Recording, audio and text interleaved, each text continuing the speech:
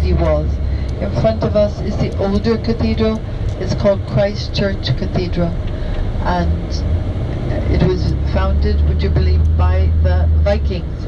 The Vikings founded the city of Dublin in the early 900s, and that cathedral was founded later by King Sitric.